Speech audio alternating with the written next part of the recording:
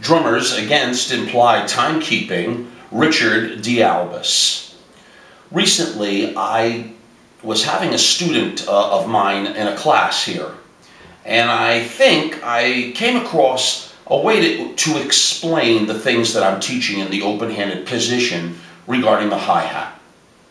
Most of you, of course, use your hi-hat on the left side, assuming we're right-handed. But I use two hi-hats, as you know. I have my remote, and I use the regular hi-hat on the left side closed all the time. Now, what I was explaining to my student is normally when you're sitting at the drum set, you're facing straight ahead. And the right side is this half, the left side is this half. When you come over to your hi-hat to do time or anything, your right hand is the lead, and I want to eliminate that at all cost. I teach all my students open-handed position at all times because the pivot is the thing I want to talk about. When you have your hi-hat on the left side, I want you to think of the pivot, the center piece, just moving left. So center now on your hi-hat should always be right in the middle of your hi-hat. The left is the lead, not the right. So,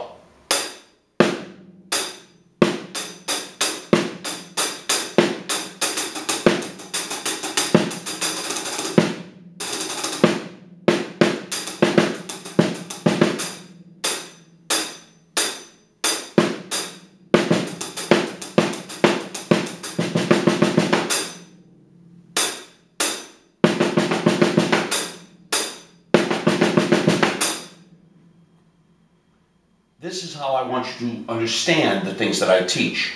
That when you're sitting at a drum set, it was by a series of things that happened to get that hi-hat over to the left. But what happened is your right hand went over the center line of your body, the other half.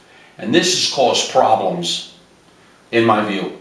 You should be playing open-handed, and your hi-hat now is the center pivot this way, that's all. You know, many years ago, I did see Bill Bruford in the early 90s do a clinic when he had just changed his drum set configuration, and he had a remote hi-hat right in the center of his drum set. And clearly, even at that time, which was what, 25 years ago, it intrigued me immediately because I knew right away. And when he demonstrated that when the hi-hat is in the center, he can use his right or left. Well, that to me was a great idea because when the tom is here, your regular high tom is here, there's nothing wrong with that. But the mechanics change when you put the hi-hat there. And in this case, with my drum set, two hi-hats. Most of you do not have a remote hi-hat, and I understand that. But since you have one hi-hat and it's over to the left, I want you to start thinking in terms of the pivot. Center line is now here, not here. So your left is the dominant, unless you're doing something extremely articulated at high speed, like a bop pattern. That's understandable. But other than that, if you're playing basic rock,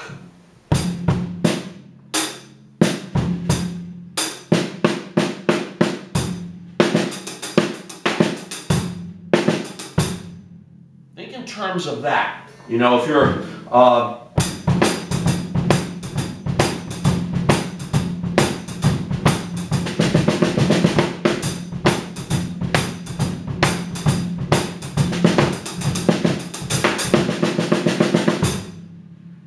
left, not right. The right is saved for patterns that you're going to be doing around the drum set and your remote.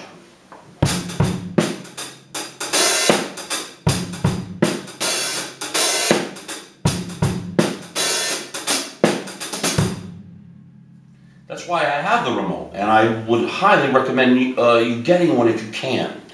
But my new idea, if you can, get the remote and put it in the center, like Bruford did. Because what it's going to do is it's going to allow your right or your left as your center point on the drum set.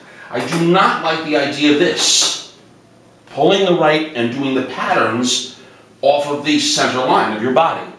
The left should be doing the leads, not the right, because it's on this side. And if you have to, as I say, this becomes your center pivot. Or this, if you had a remote hi-hat in the center. and put toms on either side of it if you want, or along the line this way. I'm just trying to explain that what I'm teaching is not,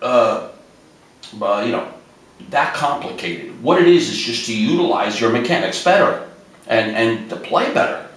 And you're able to do so many other things when the left is incorporated as the lead hand. And I have so many videos in my catalog. Please go back and look far back into the catalogs. It is extensive now.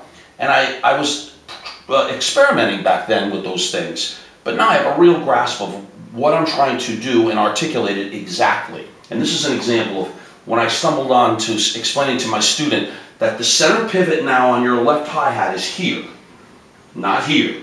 This is the center pivot from your body. Or if you put the remote hi-hat here, this is the center pivot. And of course you would never do that. I know that.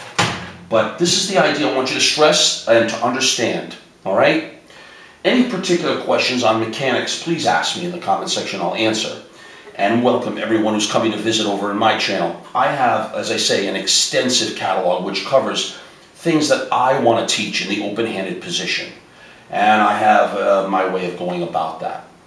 If you haven't, please subscribe, because your subscription is the support for me to continue. So this is just kind of an explanation and analysis of something I said to my student that I want to share with those of you who come and visit over here. All right? I don't always plan out the videos, as you know, or even name them, but I just do as I think is necessary in order to inspire your creativity as a drummer. And I can't think of anything better than understanding this idea or moving a remote to the center and enhancing a different perspective on how you play. All right? If you would, I have my PayPal account. I'll leave that in the comment section. Any support you can give to me is greatly appreciated. So this is something new, and I just want you to understand it. And if I get another idea or inspiration from one of my students, I will let you know. But this is what I have today. Let me know what you think. My best to all of you for looking in. Take care.